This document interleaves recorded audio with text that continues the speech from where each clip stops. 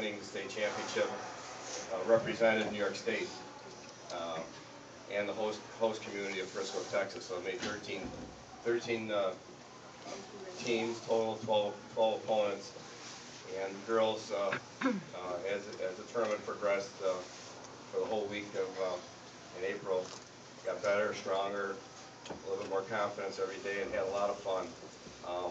Being in Dallas, they were able to see Texas Stadium, got a nice tour, private tour of the facility, of the locker room, of the cheerleaders' locker room, which the coaches really liked. That was a dad thing.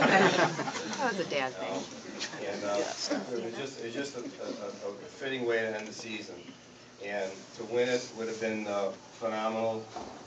We weren't going down to Texas to win this thing. We were going down to as a bonus, as a thing for their accomplishment of, here you go, girls, this is what you've accomplished, and have some fun with it. And they did, and they ended up losing in the finals to a team from Chicago, finishing second in the nation, which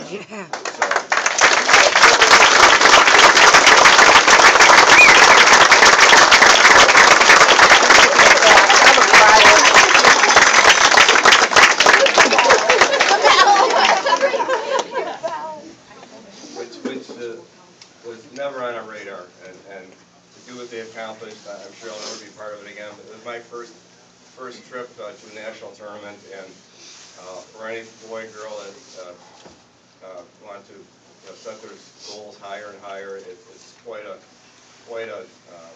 event that you want to do once in your lifetime. And I was really privileged to be part of it with these girls and the parents, and I can't thank you guys enough. So with that, I'd like to keep going.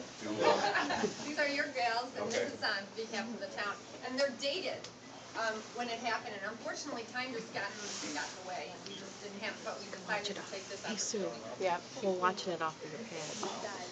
Here we go. Okay, we have most of